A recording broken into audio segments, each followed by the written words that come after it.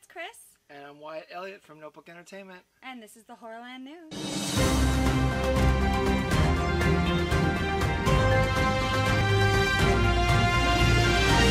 So our first story today is actually us. You may notice that we are not in our normal set. That is because we've been on location all week shooting a bunch of different Halloween stuff for both our channels. Yeah, it's exhausting, but a lot of fun. We're also in the process of, as you saw in last episode, of moving our set and everything and redecorating it. So it's a process. It's a process, but you know, thanks to you guys, we're gonna keep doing this. So, yeah, so thanks for watching. And as a treat, we're gonna update one of our previous stories. You may remember we told you that there were 2 different Hellraiser projects in the works. Yeah. The one for Hulu has finally announced that they cast their Pinhead, and they've gone with a female, the L Word actress Jamie Clayton. Now, I'm not familiar with her. I don't watch the L Word. No. I looked at her IMDb. She's been in like Sense8 and a couple other shows that I've heard of, but I'm not familiar with. But I'm sure she'll do a good job. And the main issue here is a lot of people are already complaining that it's, you know, gender swapping the roles. But if you actually knew the source material, the gender swap happened in the original movie, because in the book that the movie is based on, the character known in the movies as Pinhead is actually female. So the source material, she's female. So this isn't retconning, this isn't gender swapping, this is actually sticking truer to the source material. Which is probably why they had a female Centibite, but she was always just in the background, right? You know, at least in the first couple movies. Well, in the book, I guess they move as a group, and then the one that eventually becomes Pinhead in the series, the leader or whatever, she's a female. Okay. In the book. I don't care. I'm down for whatever. Like, I can picture it either way, and they're demons. They can be whatever they want to be, is what I see. Right. So, like, yeah, I think it'll be fun. I'm still looking forward to it. I mean, ID channel is a whole channel devoted to women killing people, so, like, women can kill people just as well. For sure. Of course. Shout out to ID channel. I love it. And women know how to inflict that pain, too, whether it's good or bad. So. Depends on whether you like the pain, I guess. We won't go there. Alright, so we'll move on to our next story, which is actually pretty cool. Netflix teamed up with Keaton Patty. Yeah, Keaton Patty. And they together forced a bot to watch 4,000 hours of horror films and then write its own movie. And they've released it on their Netflix is a Joke channel, which is where they release all their comedic shorts and stuff like that. And stuff on there. This is worth watching. It's hilarious. If you guys like that, I made a bot watch and then this is what happened sort of things. This is hilarious. They've animated it. There's some great lines in there, some great cliches from horror. Yeah, it's really hilarious, and it's free to watch. It's like 4 minutes long, 4 or 5 minutes, something like that. Less than 5 minutes. One of my favorite lines is actually a stage direction, and it's a puppet with a mask made in hell or Texas rides a mean unicycle with 3 wheels. A unicycle with 3 wheels. It does inspire visual. I love it. It's also an oxymoron. So yeah, the title is, by the way, the title of this movie that the bot wrote is Mr. Puzzles Wants You to Be Less Alive. Mr. Puzzles. I've sold already. I like that. I mean, that's a good name for a killer, Mr. Puzzles. Mr. Puzzles. I like that. But, you know, the next time, they should just hire you, because you've watched 4,000 hours of horror movies, I mean, clearly. So, but yeah, I'm not feeling, I've watched this, it's entertaining. I don't think any horror writers should feel like their jobs are in jeopardy. But next time, Netflix, can we go the whole mile and film an entire 2-hour movie like this? Oh my goodness, I don't even think I could handle 2 hours. It's great though, definitely check it out. Yeah, 2 hours in live action next time. Yeah, it's all computer-generated imagery, so it's not the greatest looking thing, but it is fantastically funny. Probably makes it better.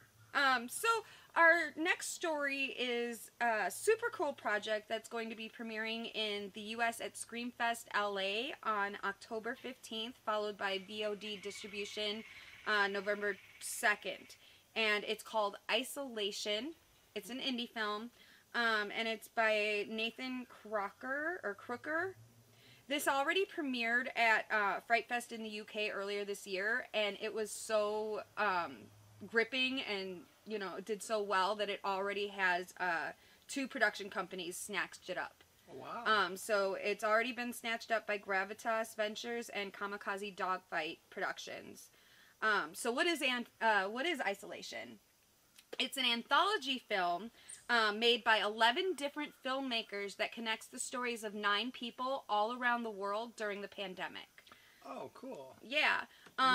It was created during the pandemic lockdowns of 2020, and the filmmakers could only use whatever equipment they had with them when they went into lockdown. Ah, so okay. If you left something at the office, you're screwed. They were barred from using Zoom or other video conferencing apps so that that feeling of isolation would, you know, come through. Okay. And then it's basically about this 9 stories of different people confronting their darkest fears during the pandemic. That was like all of us. Right. I mean, I think we're all going to kind of relate to this one a little bit. It probably even ups the scares, because you're going to have to rely on things that all you can relate to and are in our heads. And the way that I'm relating this is, I don't know how many of you out there are SNL fans, Saturday Night Live, but when they had to do their shows from home for a year, that's what I'm thinking of, is where they had to, it pushed them to figure out, okay, how can we still do these comedy skits? And it was fascinating to watch. It really because was. Especially as independent filmmakers, where we know, you know, like, if we're not at home or something, or wherever our equipment is, and we have to film something, I mean, obviously now you got phones, you have different kinds of cameras, you have lots of options, but still, to limit yourself that way and not have the perfect scenario, like, sometimes I feel like that's every day for us. Right. We're getting there. When you limit budget, actors, props, makeup, all that stuff, it really does, and it forces you to be more creative. And yeah, and I'm excited. I wish I was a part of that. That would have been fun. So Isolation, again, it is premiering at the Screamfest LA on October 15th, if you're able to go to that by any chance. Otherwise, it'll be VOD streaming November 2nd. I don't know, it didn't say which streaming service, so we'll keep you updated on that. And we'll probably actually feature this in our Indie Film Spotlight once we do watch it. Let's do that. We just made a decision. Decision made. Decision and done. And our next segment is going to be real quick, but I just wanted to talk about this. They dropped the new trailer for the new Resident Evil reboot. Oh, yeah. I, for one, was not a fan of the Mila Jovovich films. They were fine, but they didn't follow the old game at all. And all of you gamers all know this, whether you love the movies or not. So with this one, it looks like, I mean, they've even got, I'm going to show side by side here. They've got scenes from the game and the movie that all are the same. They're in a mansion. I mean, it's a little bit of Resident Evil 2. It looks like they've got the characters from the game in it. The monsters even look like they were in the game. I am excited for this. It does look like it's a little not finished. But it was that happens in trailers. It does. It was premiered at the New York Comic Con. As long as, if they're gonna make it like the video game, fine, whatever. As long as it's not like the freaking Empty Man, where we're walking for 10 minutes, discovering nothing jumps out of it. No, I can't. That movie's ruined me. I don't think they will, because this is still produced by Screen Gems, and it still has that same kind of like. So they make fast-paced movies generally. Like, I'm cool with comic game movies, but we don't need to follow the character through their entire existence. Anyways, I just wanted you guys to check it out. Let us know in the comments what you think. Are you excited for it? It comes out November 24th. So it's right around the corner. You better get on those special effects then. Right. That's why I'm nervous, because the effects do look like they're not finished. They look like they're from an old PlayStation game. Well, fans got Sonic pushed back because how bad that looked. So, I mean, enough people raise a stink. They might push it back and work on it a little more. Yeah. But maybe it's good. Maybe it's great. So, anyway, give it a shot. Give it a shot. Check out the trailer. Link will be in the description below. Yeah. And I'm sure we'll talk about it more as it comes closer to the date, too. Oh, for sure. If it's bad, we're going to need a long video for that one. We'll let you know if it's good, too. We're not haters. We'll let you know, good or bad. Of course. If it's a good video, then maybe it'll be short. But if it's bad, I'm going to have some things to say. Yeah, so our final story is normally our review this segment, which it still will be, minus us, because we are introducing you guys to one of our new correspondents. His name is Aaron, and his film that he's talking about today is a Netflix movie called No One Gets Out Alive. Which I was curious about this. I have not seen it yet, so we're going to let Aaron tell us all about it. All right, take it away, Aaron. Here's a review of No One Gets Out Alive. It's a brand new horror movie on Netflix. I didn't have much hopes for this movie. I thought it'd be okay at best, and that'd be about it. It actually took me by surprise. It's a genuine horror movie. It doesn't rely on jump scares. It's not about just some monster. It stays focused, not entirely because there are other people involved, but focus on one main protagonist, Ambar, and what happens around her life. And there's a lot going on that kind of pulls you in a really unique way. No forced exposition. You will have to pay attention.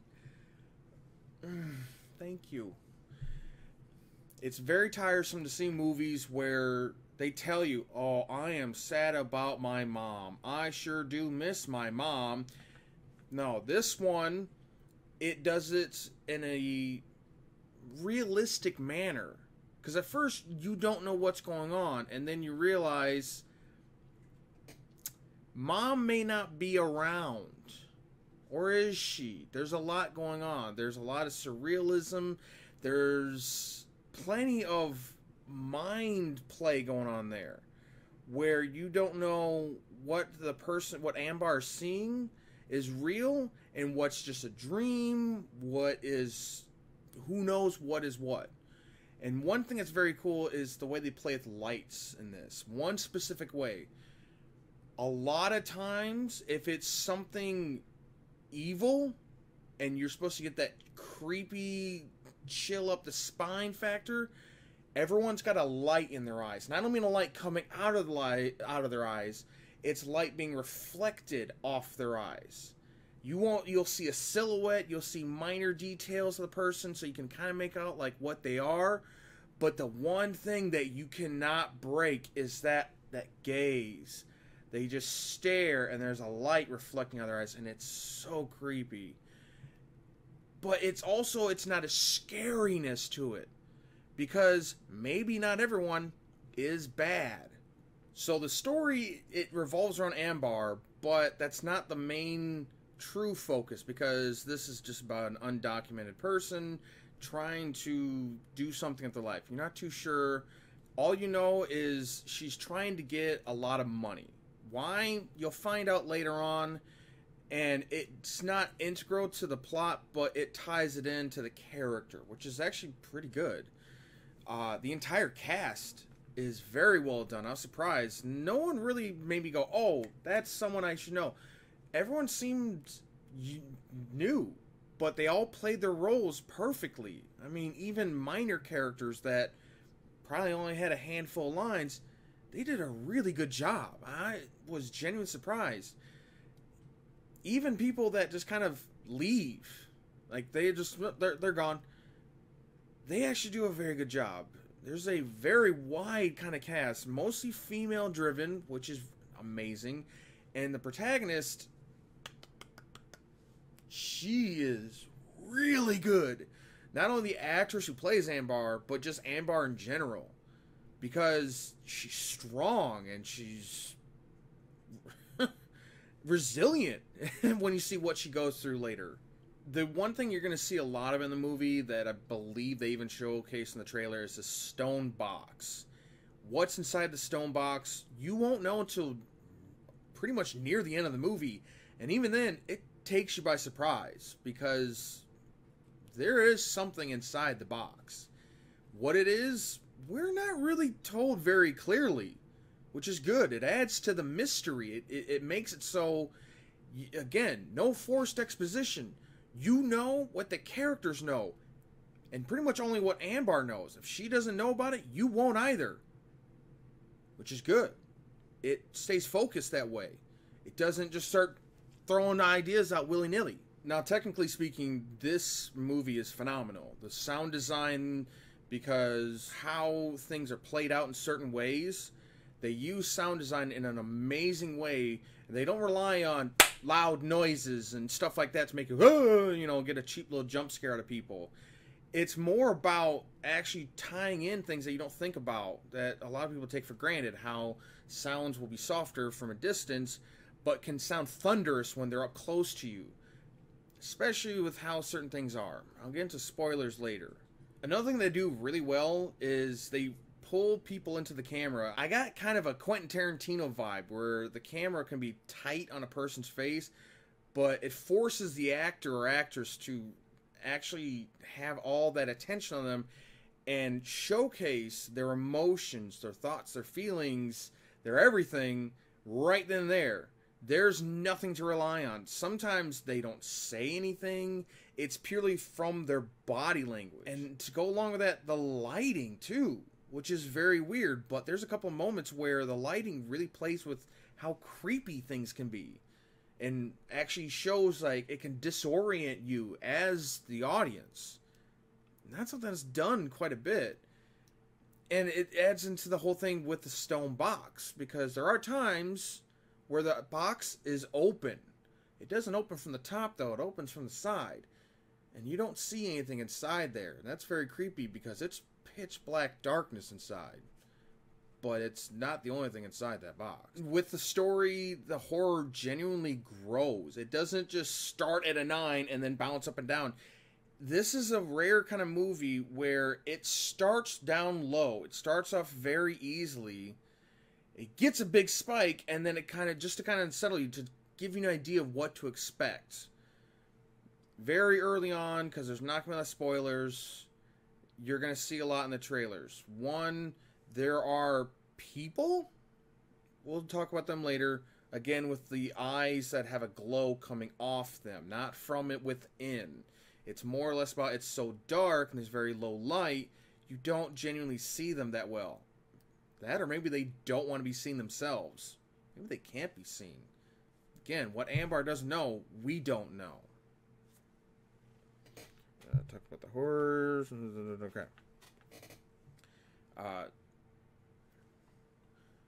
Whenever I'm reviewing a movie or even a game or a book, anything like that, the first time through, I won't take notes. I'll just stay focused in the moment.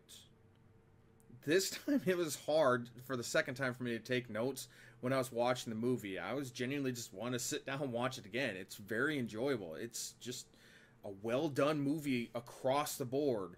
The cast, the lighting, the sound design, the camera work, the writing, everything. It's a great movie. And again, I had no hopes for this, and it just knocked me down. It kept going. Even special effects, CGI, pretty good. Could use a little bit of tweaking, but what things like CGI don't. But that doesn't say they don't have creativity. It's a great movie. I cannot stress enough how good it is. It is phenomenal. Just, But coming up are the spoilers.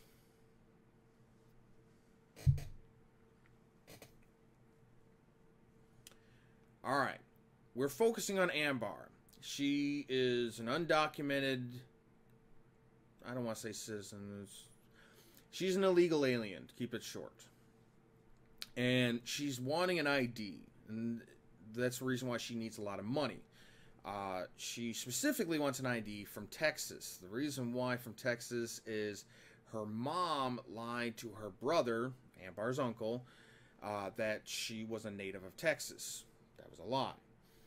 And Ambar's got a coworker at this place that says, well, I've got a guy who can get you an ID saying you're from Oklahoma. She says, that won't work.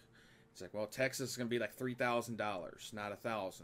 So she works around it and tries to work with the person that she's now living with. It's like a women's only, I guess, apartment complex. It's obviously kind of a little bit fishy because they do take cash deposits and things like that. They do request that you provide their ID. That's one reason why we see Ambar moving into this new building. Her last place said, I can't have you stay any longer. You need to provide an ID if you want to stay here anymore. And she doesn't have an ID, so off she goes. Here's where things get kind of kooky.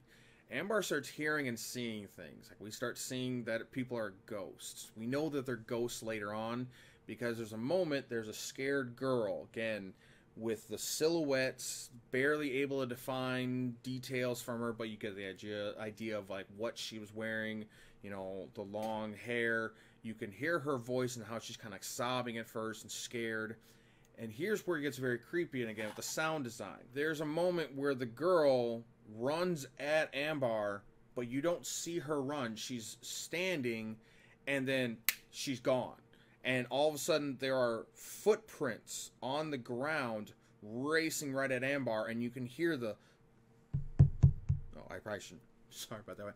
You can hear the soft taps get louder as they go through Ambar. It's almost like it's a memory being played out, because all of a sudden Ambar sees someone else in where the girl was, where the scared girl was. This lady comes charging through, and I'm probably messing that up a little bit, but the whole thing is, it turns out to be a fight between these two women. I don't want to get into why, because again, it really pulls you into Ambar not knowing. You don't know.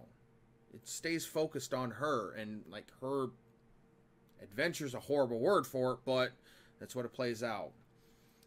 The big thing, the two brothers, Red and Becker, run this building, and the one thing is, Becker seems very odd immediately. He doesn't say a lot. You don't really run into that much. But there's a couple of times where he's chanting this weird thing, and he's leaving like these handprints with this dust. What the dust is, we don't really know. Again, if Ambar doesn't know, we don't know. It gets to a point where Ambar gets the shit end of the stick. And Red won't allow her to leave. Ambar demands for her deposit back because she needs the money. Because a co-worker who was going to get her an ID for Texas takes her money and runs with it. She quits her job because all of a sudden her co-worker just literally dropped $1,000 in her lap, and then vamoosed. So that obviously affects Ambar, and it makes it a reason why something is going on at the house, because the moment Ambar tries to leave, Red makes it so like, it's like, why do you want to leave? You know, like, you really want me to... They meet up at a diner. Red meets up with her. She says, I need my money. And he's like, yeah, it's back at the place. Like, well, can you go get it? You really want me to drive all the way back and then here just to bring you money? She's like, I can't go back to that place. He goes, why? You know, he doesn't make it a big thing that she's scared. He's making it more like he's inquisitive. It's still pretty believable. But instead, he's like, here, just, I'll drive you back. Your money's in your room. You just pick it up and go. Sure enough, Ambar's in a hurry to leave. There's a couple other girls kind of want to party around. And sure enough, Red provides them with alcohol. Totally not a weird move. So, Ambar's hunting around for her money. She can't find it. Gets almost in Red's face. Where's my money? Red goes, have a drink. She goes, no. You really should. It'd make this a lot easier. Uh-oh. Huge red flag. Sure enough, we find out something of a supernatural event is taking place, because Becker is ill. What? We don't know. Could be cancer, could be some odd disease. We just know he's got a bad cough. That's about it. And Red keeps on saying, you don't see what the benefits afterwards. So Red is a willing participant. He says he's there to help his brother. Just as his brother helped him when he was younger, now he's going to help his brother get better. And it's true, because you start to see physical changes in Becker whenever someone gets sacrificed. How do they get sacrificed? The stone box comes in play. Now, this is weird because actually they talk about it as an addiction. Because Red even says, to quote his brother Becker, Becker says he just needs a few more hits, then he's done. Verbatim hits. They're treating supernatural power like strength and durability and regeneration, because we see not Red, Becker take a wound and he regenerates it. They treat that as an addiction. They kind of are. Think about it. If you can regenerate any wound, be stronger than a normal person, it's going to be addictive. I don't care who you are. That's going to be like, ooh, I can do more. Especially if you're a sick individual. It even happens to Ambar almost at the very end. So, one of the girls is sacrificed. We know, because all of a sudden a headless body comes back. Ambar's next. And all they do is they strap Ambar down to a stone slab. And this is great, just dark ritual room. Candles everywhere. It's stone and concrete. Creepy orange glow from all the flames. And there's that stone box. And this box is handheld. It does not look very big. And then all of a sudden, weird things start happening. See, the stone box has supernatural powers for the victims. From what I can surmise, it puts your mind in a state where you're with a loved one that you don't want to let go. It's like what you truly want. Even one of the girls says, I had a dream where I was back home and I was with my son. But he was different, and I didn't want to let him go. And it seems kind of weird for her to say it like that. It's like, he was different, but I didn't want to let him go. And Ambar has a lot of dreams involving her mom. And her mom's, like, brushing her hair. They're in a hospital bed. Not Ambar, though. Ambar's visiting her mom. And she's just laying her head on her mom's lap as a comforting thing. And it's the same thing as she doesn't want to leave. And Ambar does break out of the hold, and we see what's inside the box. It is some sort of caterpillar golem monstrosity. It is hideous. It is weird. It ties in with a lot of the moths and butterflies you see throughout. Very creepy. What happens?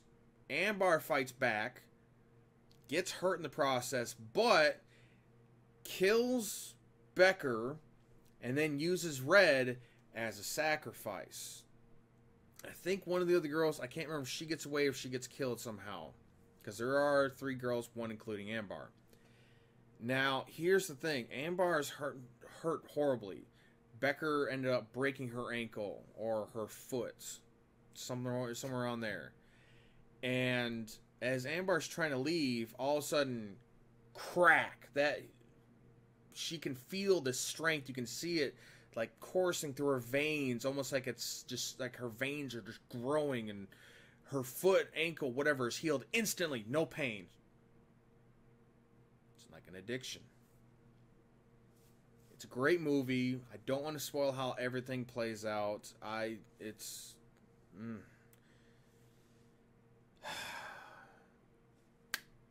Go watch No One Gets Out Alive. But maybe someone does. All right, so thank you, Aaron. Thank you, Aaron. And thank you guys for watching. And we'll have another episode for you Monday with our Indie Film Spotlight segment. Yep, and thank you guys for letting us do this because we love horror. Yep, have a good night. Good night. Bye.